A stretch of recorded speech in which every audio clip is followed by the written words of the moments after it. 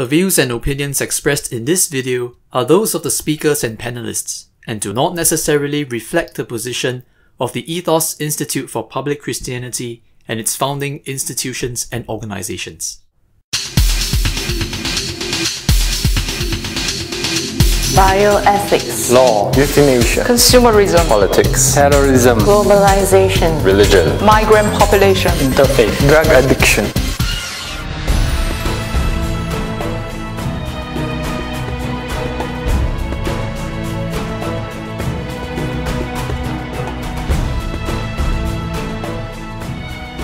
When ETHOS first approached me to write a booklet about migrant workers and human rights from a Christian perspective, I was quite intrigued but also very apprehensive. So I was intrigued that they wanted to write this booklet, but very apprehensive because first of all, I'm not theologically trained. Secondly, I'm not especially religious. Thirdly, I wasn't sure it was possible to determine what a Christian perspective is on anything when there are multiple perspectives and various denominations.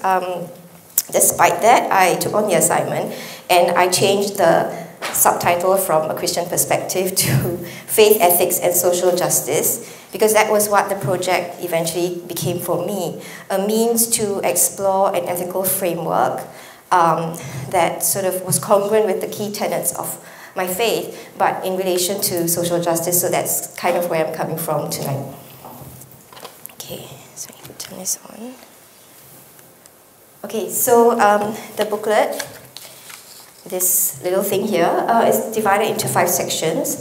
So in the actual booklet, I give a short introduction where I briefly define what I mean by power in politics, and then I outlined the rest of the booklet.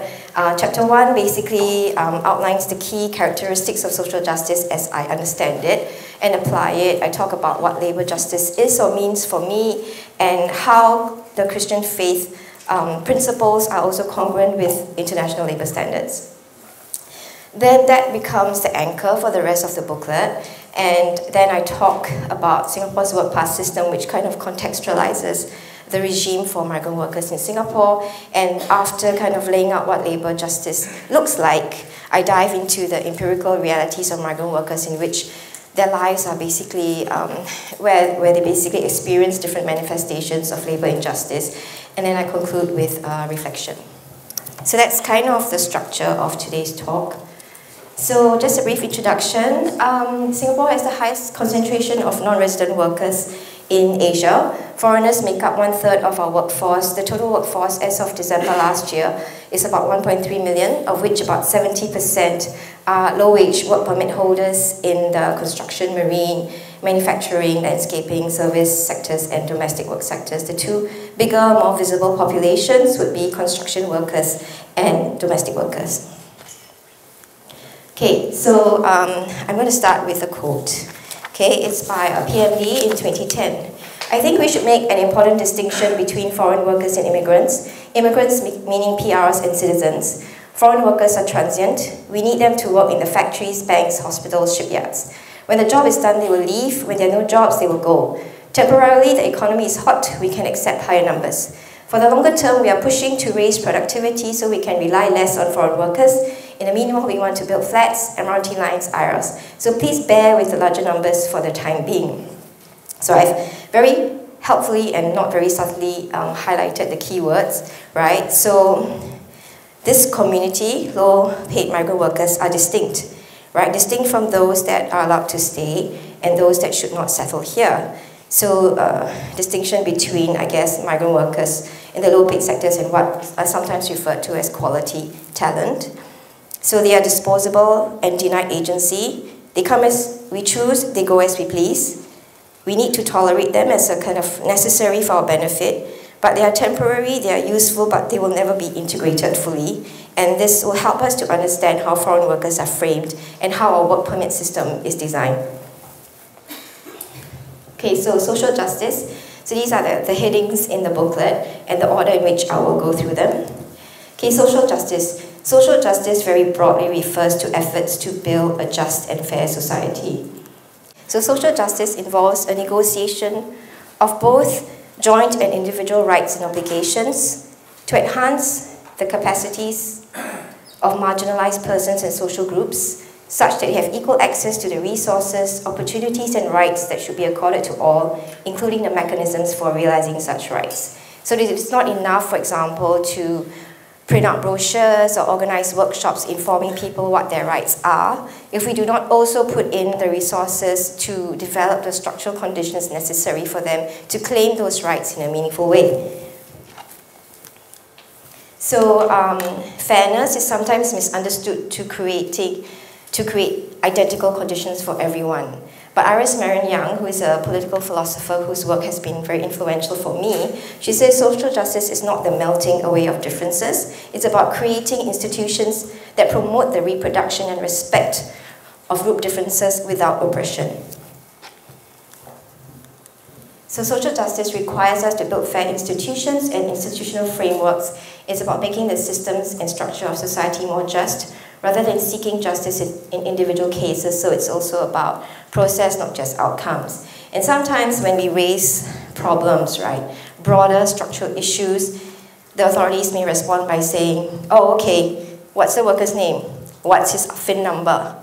Ask X worker to email Y officer in Z department and we will solve the individual person's problem. But that's not what we are asking for. We're asking for the structural conditions to change, not to solve just one person's problem based on the discretionary power of a particular officer. So social justice demands that we are attentive towards and demonstrate solidarity with the disadvantaged and excluded. We need to acknowledge unequal power relations. This is especially vital when it comes to low-paid migrant workers, but not only. Imbalance of power is a vital contextual feature that underpins the employment realities in Singapore. It influences decision-making. It influences the chances for fair outcomes when we seek remedial justice. Okay, so what does the Bible say? So I have been advised I should not use words I cannot pronounce. But I had no way of not using these two words because I use them in the booklet. But anyway, I don't speak Hebrew. I checked on the internet, and apparently it is mishpat and tzedakah. Okay, so I could either pronounce it or use the pointer to just point at it when I wanna use that word. So okay, so apparently mishpat means justice in Hebrew, and it apparently appears in the Old Testament like 200 times. It emphasizes action, and it means to treat people equitably. The justice of society is assessed by the way we treat groups with no social power. Neglecting these social groups indicates not just a lack of mercy or charity, but it's a violation of justice. Oh, sorry, I forgot to introduce. This is from Timothy Keller, who wrote a book called Generous Justice. So Keller says God loves and defends those with the least economic and social power, and so should we. He talks about scandalous justice. I love this term, right? So the Bible shows a God that stood on the side of the poor and the powerless rather than the elites in society. So he says this is a scandalous position then, and I would say that it's also a scandalous position now. So what do actual Bible verses say? They say, do not give preferential treatment or special attention to the rich and discriminate against the poor. Do not profiteer from exploiting others. Do not exploit and abuse the vulnerable. Pay just wages on time. Living in luxury while withholding wages is a reprehensible act for which you will be judged. Gross inequality in payment is ungodly. It is immoral to exploit others for monetary gain, and do not hoard wealth at the expense of others' well-being. Practice generosity. Landowners, business owners should ensure a measure of their profits are distributed to immigrants and the poor. Ensure access and opportunities are granted to the weakest so that gross inequalities and unhealthy dependencies will not persist. Speak out for and help the poor and oppressed. So Daniel Grudy, who is a theology professor, talks about Christian spirituality being one that involves living out what Jesus most valued. And Jesus showed a preferential option for the poor and oppressed. With specific regard to foreigners, the commandments are clear. Do not oppress, do not discriminate, do not pervert justice, consider their needs and love them as yourself.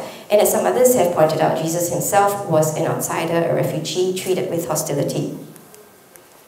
So Grudy, who spells it differently, tzedakah, whatever, so he talks about how it refers to various dimensions of life, and it's about social righteousness as opposed to self-righteousness, which is a very different thing.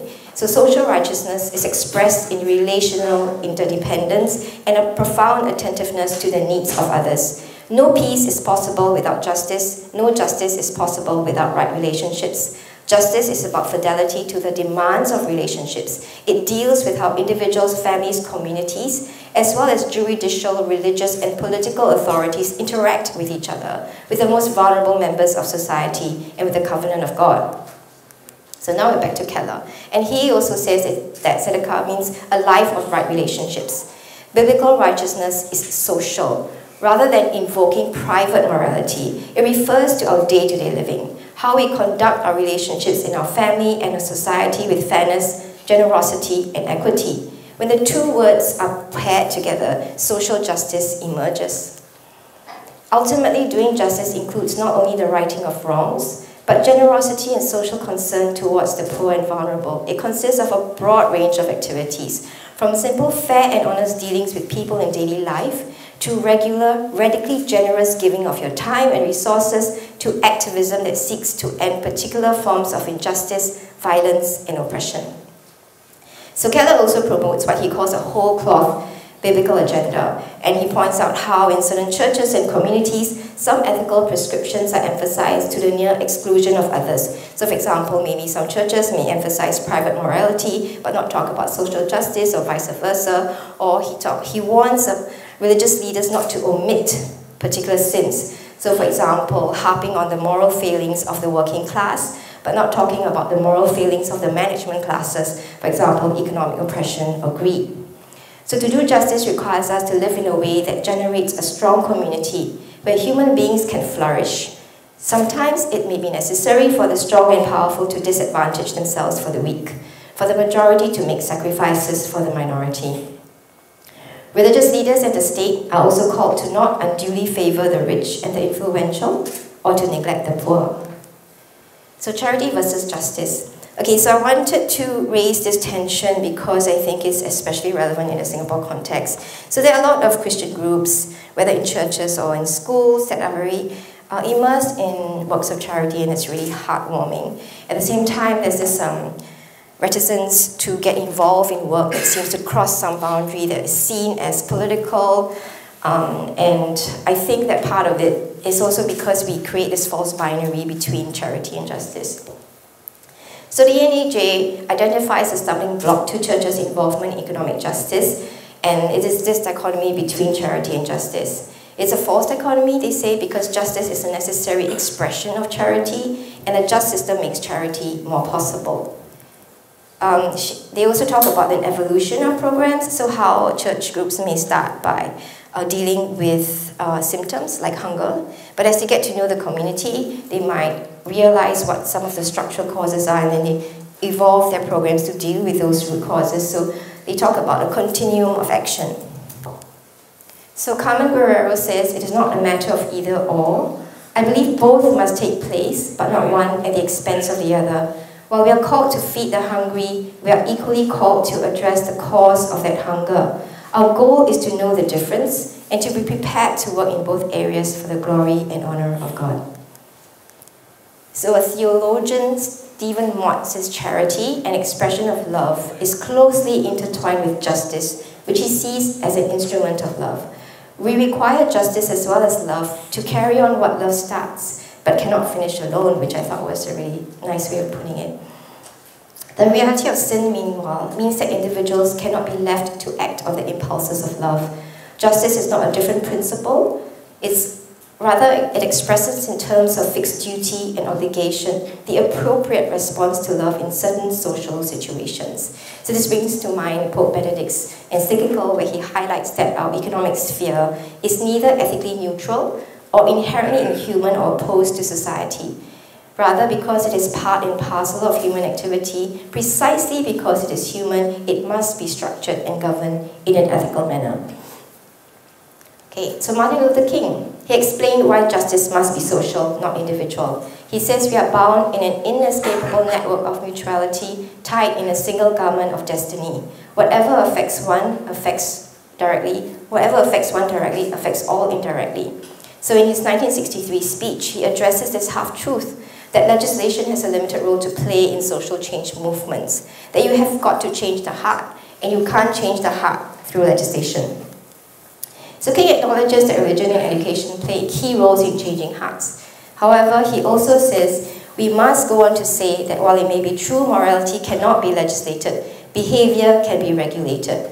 It may be true the law cannot change the heart, but it can restrain the heartless. It may be true the law cannot make a man love me, but it can keep him from lynching me, and I think that is pretty important also. Okay, so labour justice. So labour justice, of course, refers to adherence and compliance with labour laws and labour standards. But for me, it's more than just compliance with labour laws, right? Labour justice represents a principle orientation with which we assess labour relations. And a genuine democratization of institutions is crucial to achieving social justice, of which I see labour justice as an integral part. It's an ethical framework. It gives life to an aspirational vision of achieving safe, healthy, fulfilling workplaces governed by egalitarian workplace relations.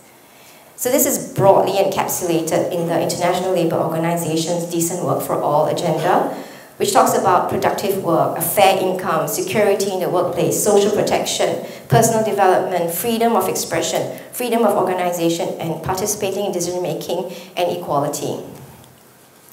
So I somehow managed to delete something from my slides, but the ILO also has two handbooks that talk about, okay, where's the handbook? Okay, so the Decent Work for All agenda is also strongly supported by key religious and spiritual traditions. So the ILO has two handbooks. One is called the Philosophical and Spiritual Perspectives on Decent Work, and another one is called Convergences, Decent Work and Social Justice in Religious Traditions. So if you're interested, you can also look up those two booklets. So Catholic social teaching, as cited in the ILO handbook, says, if the organization of economic life is such that the human dignity of workers is compromised, or their freedom of action is removed, the Church does not hesitate to judge such an economic order to be unjust, even if it produces a vast amount of goods. Dignity, human dignity, is a foundational belief in Christian teachings. It's a core value underlying the Decent Work agenda. And a key principle underlying this paradigm is that labour is not dignity. This moral assertion mitigates against dehumanizing perspectives in which persons are assessed very narrowly in terms of their economic utility, as if they were an inanimate product that can be negotiated for the highest profit or the lowest price. And I guess the most extreme manifestation of this would be slavery. International labour standards. Okay, so what does the Church say about international labour standards? So in 1965, Catholic bishops identified that among the basic rights of the human person must be the right of freely founding labour unions, independent unions, not state-controlled unions. An attendant right is that of taking part freely in the activity of these unions without fear of reprisal. The economy must serve the people, not the other way around. If the dignity of work is to be protected, the basic rights of workers must be respected. The right to productive work, to decent and fair wages, to the organizing and joining of unions, etc. Civil authorities, meanwhile, must enact just laws. Laws that correspond to the dignity of the human person and what is required by right reason. Establishing and maintaining social justice is largely reliant on the fairness and strength of its legal system. Discrimination and decent working conditions. So ILO handbook points out that equal treatment of natives and foreigners is absolute and repeated over and over again in the Bible. They also talk about rest days, fair wages, safe working environments, and social security. Catholic social doctrine says a just wage is a legitimate fruit of work. To refuse or withhold it is a grave injustice. And payment for work should guarantee a dignified livelihood for the worker and his or her family on material, social, cultural, spiritual levels. So it's not talking about squeezing out some bare bones wage that allows a person to subsist. It's more than that. Social protection and safety at work, the right to life, to physical and spiritual integrity, to provide essentials for a reasonable quality of life, food, clothing, rest, shelter, medical care, and necessary social services and security through various life stages. So this includes when someone is not able to work, when they're old, when they're unemployed, when they're sick. So the state, meanwhile, may not be expected to solve all social problems, but they should avoid removing from smaller communities those functions that are properly theirs. They should also stop intervening to the detriment of economic and civil freedoms. Okay, so that was basically the outline, the anchor, the framework, social justice, labor justice, right? So that is the lens that I use to assess our work pass system and the situation for migrant workers in Singapore. And I'm gonna drink some water while I leave you to read my first quotable quote. The foreign workforce is interesting. Okay, this is by DPM Teo Chi Hian. They add to the workforce, but they don't grow and old and retire here. They're here when they're active and don't contribute to our aging population. There's an advantage to having a transient workforce here which helps us to contribute to the economy and does not impose a social load on us when they grow old and don't demand a social load from us when they are very young. Quotable quote 2. When we look at the migrant workers issue, we are not looking at it from the perspective of human rights. We are looking at it on a needs basis. Like it or not, we need to sustain and grow an economy able to generate an annual GDP of $35,000. That seems like a wrong figure. But anyway, at the end of the day, whatever factors would be able to help us sustain the growth of the economy for the benefit of the country, we will go for it. Okay, so that's Yogok Kwang, Chairman of NTUC's Migrant Workers Center. Okay, so our forefathers were migrants too. So before I go back and comment on those quotes, there is this tendency, I think, for us to evoke our immigrant history. And I can relate to that tendency. Sometimes when we speak or hear of migrant workers who are exploited, then someone will say, oh, you know, our great-grandparents were migrants too, so we need to understand what it's like to be separated from your family, to want to move overseas and strive, achieve socio-economic mobility. And I think it can be a very powerful way of trying to increase empathy for migrant workers. At the same time, what incites a more cynical response from me is when policymakers also try to evoke this immigrant history, when it is very clear that the labor migration regime of the past and now is very, very different. So our great-grandparents, for example, they could be carpenters or coolies, subsea women, but they come here, they can get married to whoever they choose, I mean barring social practices at the time, and they could settle down, have children, grandchildren, and achieve some level of socio-economic mobility. This is not possible for a Bangladeshi or Indian migrant worker on a work permit today. So we have a tiered work pass system in Singapore, and I'm going to focus on the main three and mostly on work permits. So if you come here on an employment pass, you must be a professional who earns at least $3,600. S passes are for mid-skilled foreign employees who earn at least $2,200 a month. It is a pass that sometimes gets abused, but I won't have time to go into that now. So work permits. Low-wage work permit holders come on a work permit system that is very similar to what is known as the kafala system in the Gulf states, or guest worker systems in the US and Canada. So it's an employer-sponsored system and an employer-controlled work pass. So employer decides when you can come, and the employer has the unilateral right to fire you and send you back whenever they want. There are restrictions on family reunification, so unlike employment pass holders who earn a certain salary and can bring family members, work permit holders are not allowed to. They cannot apply for PR and citizenship, and they are not allowed to marry Singaporeans without permission from the government. So MOM has said, as transient workers, they ought to come to Singapore for work purposes only. This work permit condition serves to discourage and prevent a large pool of unskilled or lower skilled migrant workers from settling here through marriages with Singaporeans.